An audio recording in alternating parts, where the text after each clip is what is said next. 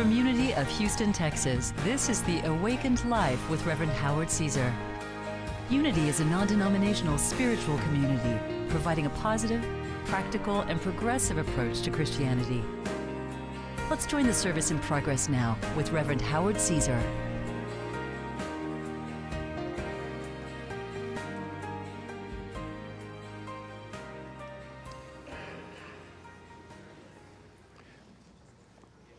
Today we enter into part 3 of our series that I'm calling Beyond the Veil, and obviously beyond the veil is meaning beyond what we know in this physical dimension. We teach that we are all eternal beings. We teach that there is no death, but there is something we all experience that has been labeled death, that some perceive as kind of an end, but we have said is not an end without a beginning. It's just a change. In terms that we use are the word transition.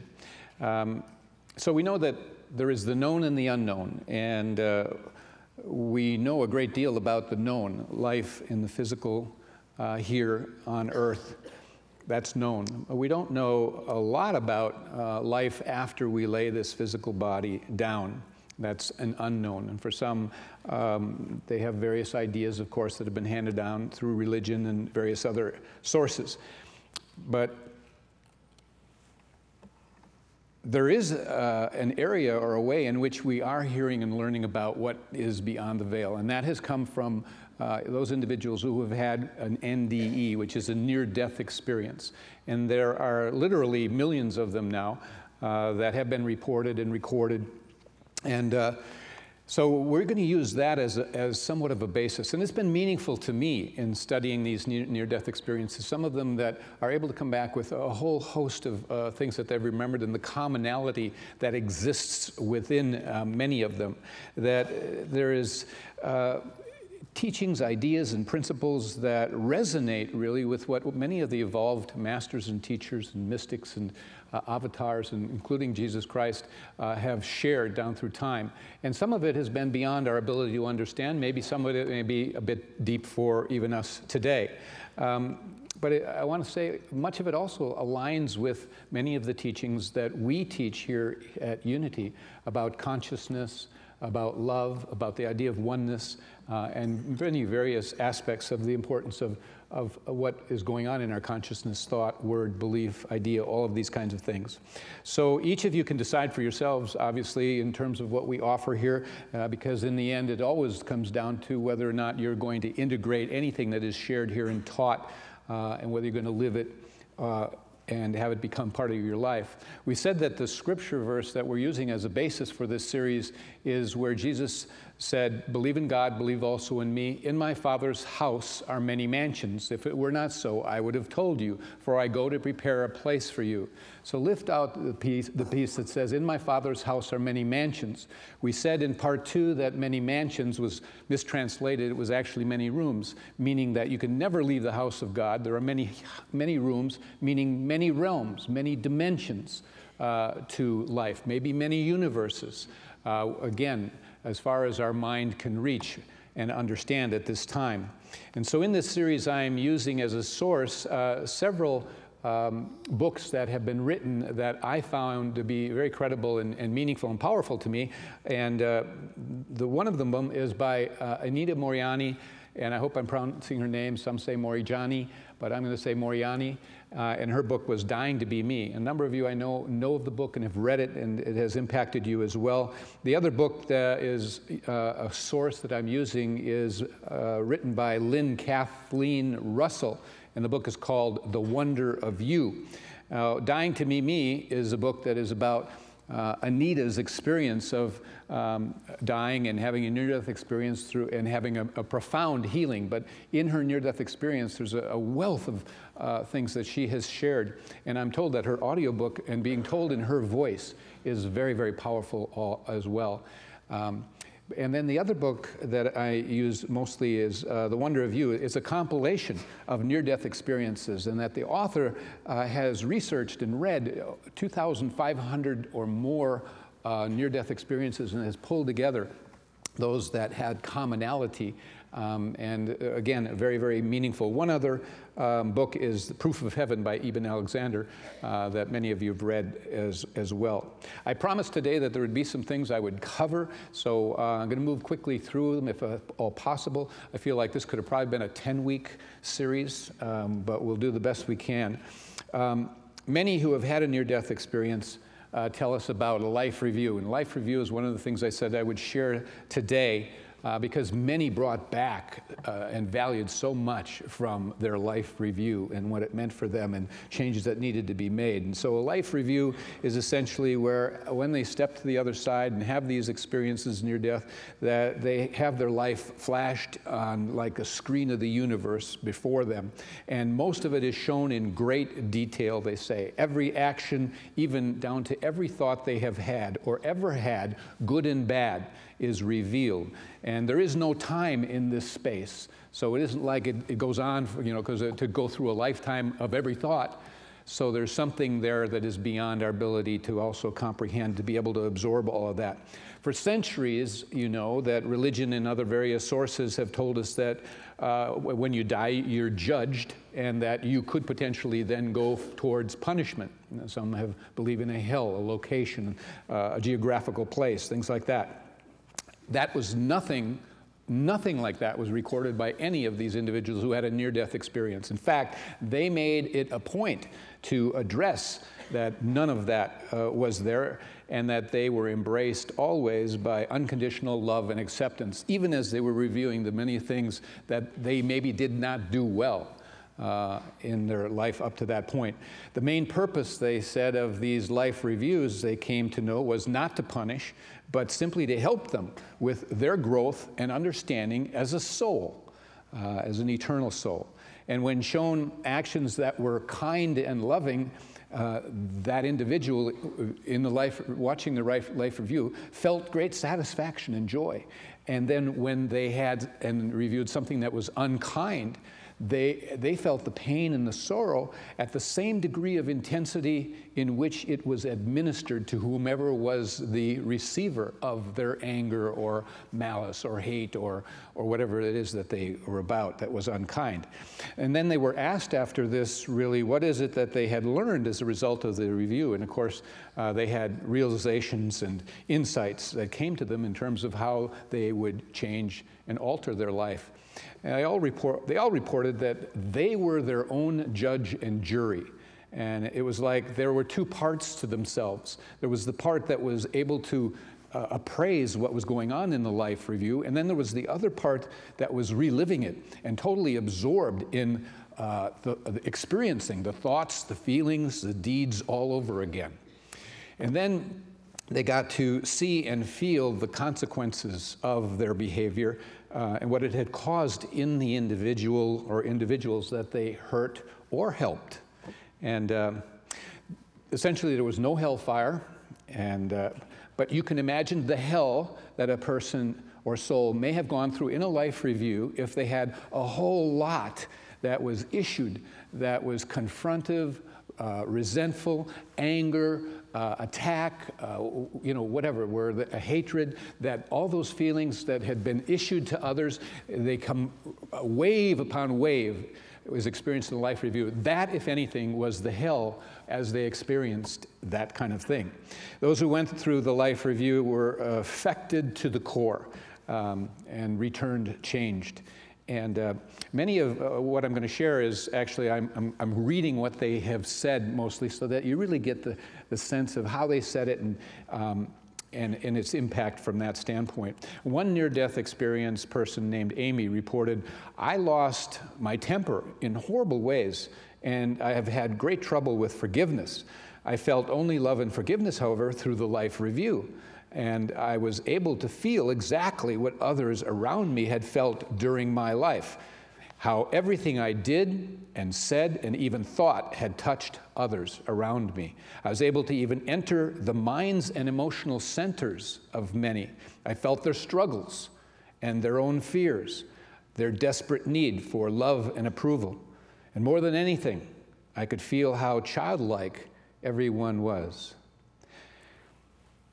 I was able to see and feel with a higher mind and eye, and the feeling I had toward everyone was nothing less than what a loving mother would feel for her own children at toddler age. Surveying all of this, I felt a higher part of me that had compassion on the me that was so ignorant and juvenile. I desired to have my lower self awaken and be filled with love and joy. I am forever grateful for my life review and what I was able to take away from it. Another person named Bobby shared, it was not what I did in physical life that mattered most. It was who I was, who I am inside, my soul, that was more important than any physical thing I did. In other words, clarifying, this person says it was only who I really was at the time in terms of my soul that was most important. It was as though you might think that maybe you could do bad things to others or have bad thoughts about others and it would be okay as long as you yourself remained a kind of a beautiful person. Wrong. I learned a lot. We are all part of one, she said. We should relish life, all life. You don't die. I have a greater respect for life. Don't hurt others. They are part of the same one you are. Don't judge. Seek understanding. Help others. There is so much more to life than meets the eye. There's an 8-year-old boy named Glauco. I don't know from what country. He drowned and had a near-death experience, and he had a review, and this is what he shared. He said, my life was going backwards in this review, and I remember thinking, how bad can this be? I'm only 8 years old. And the first image I saw was something bad that I did. I used a key to scratch a car, and I could feel in the review the pain that I caused the owner because of my actions. And then I remember thinking, oh no, I'm in trouble. And the angel or guide surprised me by saying, don't worry, these are just lessons. And I remember thinking, oh crap, he can read my mind too.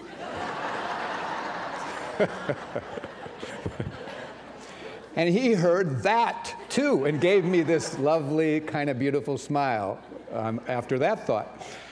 The movie was showing second by second my entire life. Everything I did had a life of its own, like when I felt the owner of the car's feelings and thoughts.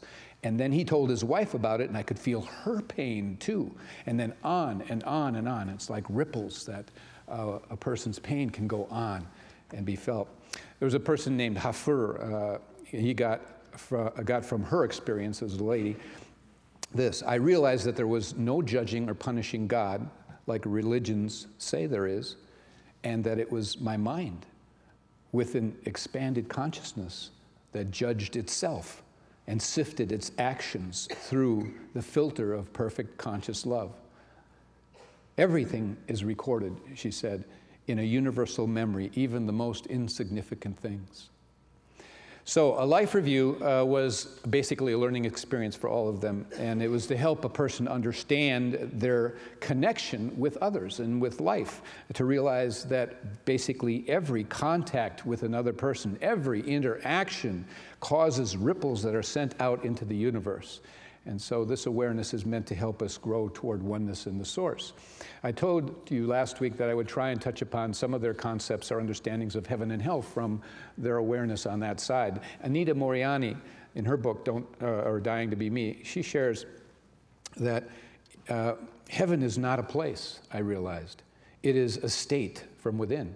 Heaven is a state of mind. Heaven is right here, inside of me. In reality, no heaven and hell out there exists on the other side of the veil. It's all here with us. And she says more accurately, it is within our own selves. Now, doesn't that ring true? Jesus saying, it's not, the kingdom of heaven is not low here or low there, but the kingdom of heaven is within you. We teach that. The book, The Wonder of You, tells an interesting near-death experience that was had by a soldier who was in the middle of a war. And the man tells how he himself had become a mean, tough person who trained Green Berets and knew how to kill and was all about killing. And he says he cared nothing for the enemy as human beings, and the more that were killed, the better. And then he himself was killed by a mortar shell and had a near-death experience, and immediately found himself in this hell of an experience. As I referred to, that experience of a review and feeling all the feelings that you've dished out to others and the pain you've given them and their families. And so for a time, he was in that experience of feeling all of that. And he was eventually pulled out of it by a close friend of his that had passed on a year earlier who appeared. And his friend said to him, "Hey man, I know that was rough, what he had just experienced and felt, but you needed it. You were getting just a little too callous, and that isn't like you. It just wasn't the guy I knew when we played football and hung around together in high school.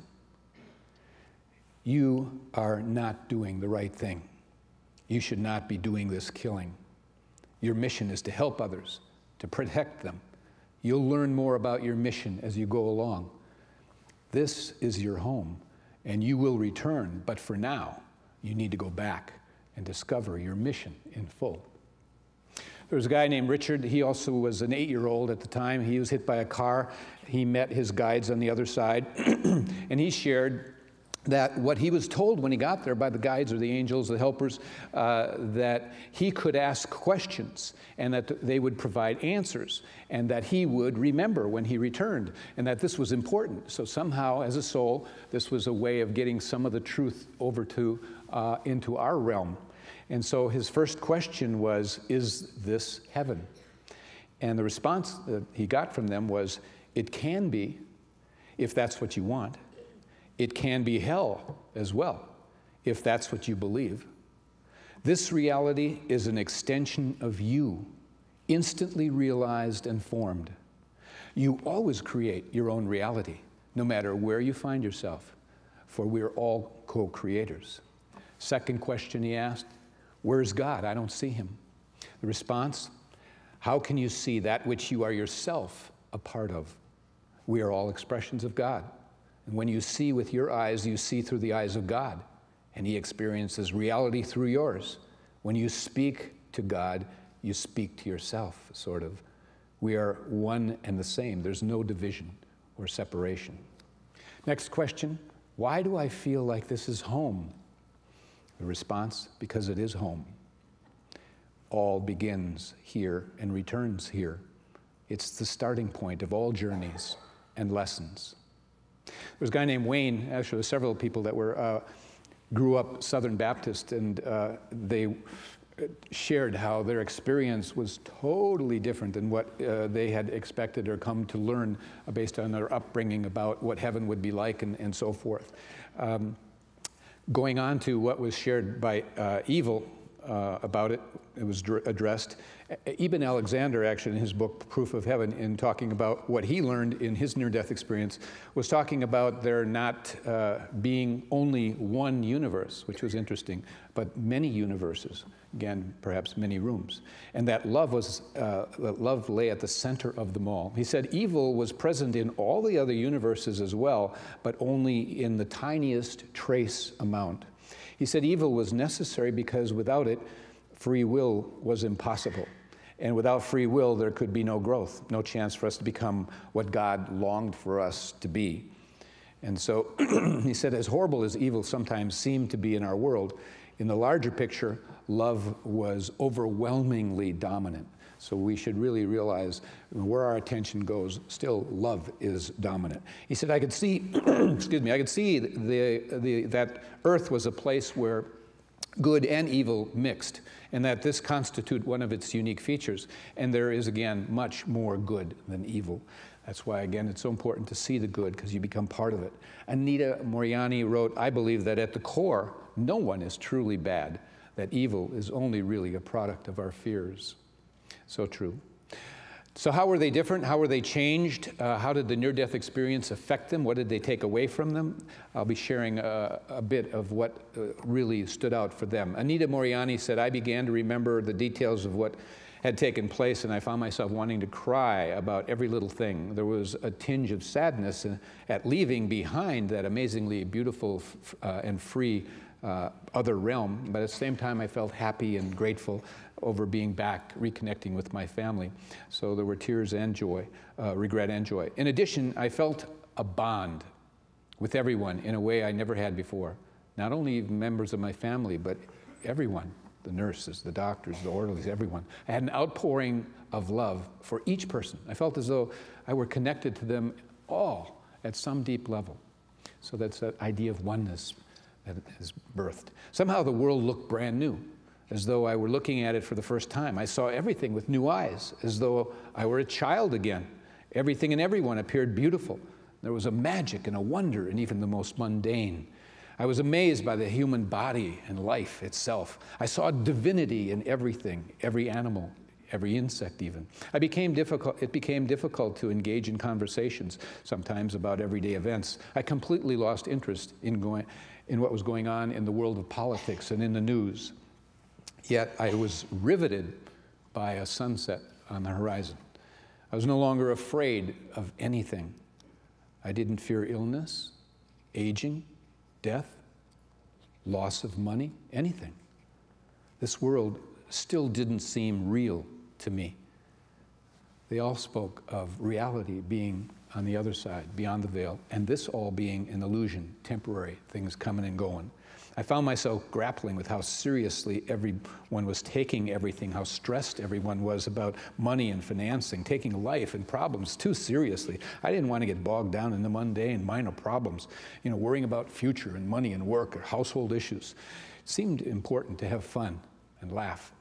I also couldn't understand how much people neglected everything else, including love, relationships, their talents, creativity, and so on.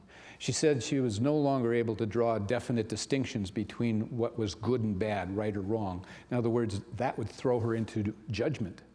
And so she just came from total compassion from that point on. She talked about her world being a tapestry, and they use the tapestry, a number of them use that term, and it really, they referring to consciousness. She said the tapestry was made up of all her thoughts, feelings, experiences, relationships, emotions, and events to that point. And nothing exists until it's brought into your tapestry. And she said the purpose of her life was then to expand her tapestry or consciousness and allow more and greater experiences into her life. She said, I looked at everything I judged to be negative or impossible in the past, and I questioned it, particularly my beliefs. Why do I believe this? She asked herself. Does it serve me to continue to believe that? I understood that true joy and happiness could only be found by loving myself, going inward, following my heart, and doing that which brought me joy. I discovered that when my life seems directionless and I feel lost, which still happens, she said, what it really means is that I've lost a sense of self. She means her infinite self. I'm not connected with who I truly am. The whole is affected by me, she says. If I'm happy, the universe is happy. If I love myself, everyone else seems to love me. I realize that we never become disconnected from the center. We talk about being centered in that part of ourselves, but we temporarily lose sight of it and don't feel the peace and joy that comes from it. We get caught up in the illusions of separation. And after my near-death experience, she said things got a lot easier. I no longer feared. I learned to trust the wisdom of my infinite self. My ultimate happiness and well-being happens simply by being myself. I need only be the magnificent love that I am and allow events and circumstances in my life to play out in the way that I know is always in my best long-term interest. I detached myself from preconceived outcomes, and everything that's truly mine actually comes into my life effortlessly in unexpected ways. So there's a big shift in terms of how she was relating to the world around her. Ron had a near-death experience. He was out drinking with his 3 buddies in high school, I believe it was, and got in an accident and died. And he shared about the purpose of life. He said the sole purpose of life, having had that experience, is spiritual growth. And that, put simply, is the process of learning the wisdom and power of universal, unconditional love. And in the end, the only things that matter are the people we help and the people we hurt. Over and over, near-death experiencers said that where they had visited as I mentioned, I think earlier, was reality, and that this world was actually an illusion. And one person, near-death experience, was told by a guide or angel the world she was returning to was an illusion, and that she wasn't to identify with it, but to be in it and not of it, and that she was only passing through. Have you heard that before? Be in it, but not of it? Okay. One near-death experiencer said, I came to realize everyone is already perfect and magnificent, but don't realize it. When we're able to realize it and see our own selves as God or expressions of God, only then are we able to recognize God in all others. We see what we are through our eyes. Love is the prevailing force at all times, no matter how things may appear in the world of duality and illusion. In reality, we are not a body, we are a soul, and you need to think of yourself as a soul. Yes, the body is sacred too. It houses, it's the casing of the soul. But the soul is eternal, and it is our souls that are really living this life. And as one near-death experiencer said, now my goal has become to feel nothing but unconditional love all the time. Ibn Alexander, he said it well, I think. He said, I remembered who I truly was out there. I was a citizen of the universe, of a staggering universe in its vastness and complexity, and ruled entirely by love. Our role is to grow toward the divine. There is so much more that I would love to share and elaborate and expound on about this. I hope you've benefited from it as I have in bringing to the forefront some of these ideas in terms of just how we think. A thought ripples on out into the universe. Not to take things lightly, and to really be consciously on purpose as we live this life, realizing the difference we've come to make and the soul growth we're intended to make as well. So let this be our goal as well, as I was sharing, as Ibn Alexander said, the goal be to experience and be of unconditional love on a regular basis, and to know that we are growing toward oneness in representing and reflecting the divine. God bless you all.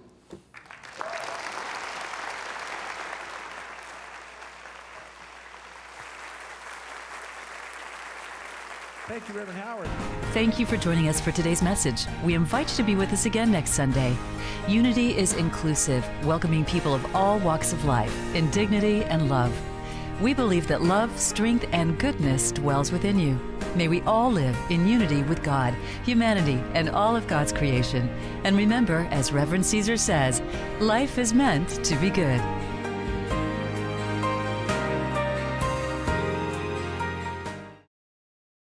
When you visit Unity of Houston, you'll find a spiritual community, a church where you can connect and learn and grow with a progressive approach to Christianity. At Unity, we welcome you no matter what your beliefs. You'll find a teaching, loving, inspiring experience as we help each other be all we're created to be. Check us out. We'd love to have you. Find us online at unityhouston.org, and remember, life is meant to be good.